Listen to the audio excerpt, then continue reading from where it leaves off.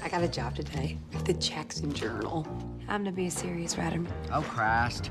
I guess you'll do. Great. You can write my obituary. Charlotte Phelan, dead. Her daughter, still single. Aibileen, girls are pulling up and the table isn't set. Aibileen, you spilled something. Forgive me, Lord, but I'm gonna have to kill that woman, Aibileen. You know as well as I do. Every white house should have a separate bathroom for the colored help. Maybe we should just build you a bathroom outside, Haley.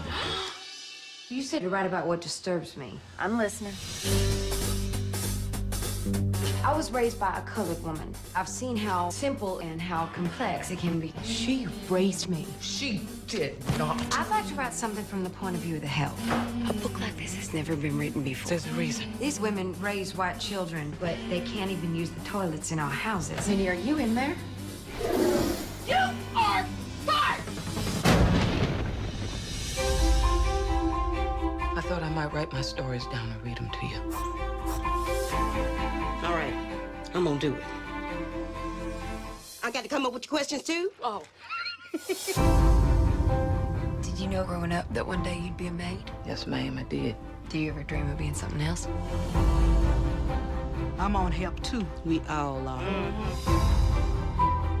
Have you lost your mind? No, ma'am, but you about to. It's going done in now. It's quite scandalous. You are godless woman. Things are fine around here. Why go stir up trouble? Trouble's already here. We'll be demonstrating here until freedom comes. Y'all two brought me into this, and I'm gonna finish it. That's a good move. Courage sometimes skips a generation. Thank you for bringing it back to our family.